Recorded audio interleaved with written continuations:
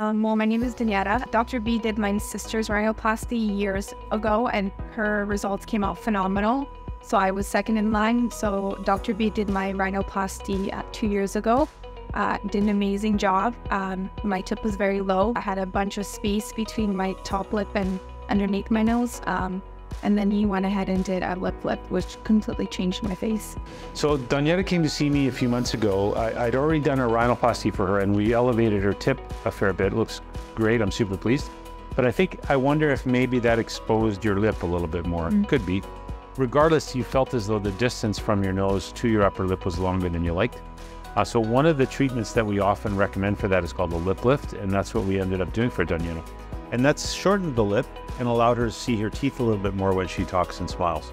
We had one area of her incision that opened up a little bit just after surgery. So we put a couple of stitches in there and that's healed just fine. That's pretty common. That incision is under a little bit of tension because we've pulled up on it quite a bit. But otherwise, the recovery period for you was actually pretty uneventful, and your scar looks good, but we're gonna talk a little bit about some laser-assisted scar management protocols. And we often use a little bit of Kenalog, sometimes 5-FU, which is an injectable medication, along with profractional laser for these types of incisions. And it can really make a big difference for the final outcome of the scar, even though yours actually looks pretty good already. Everything was good. Surgery was quick.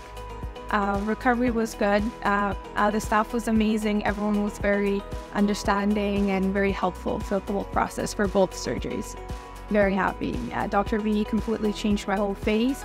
I can thank him a million times. It still wouldn't be enough. He did amazing work. It looks very natural and I love it.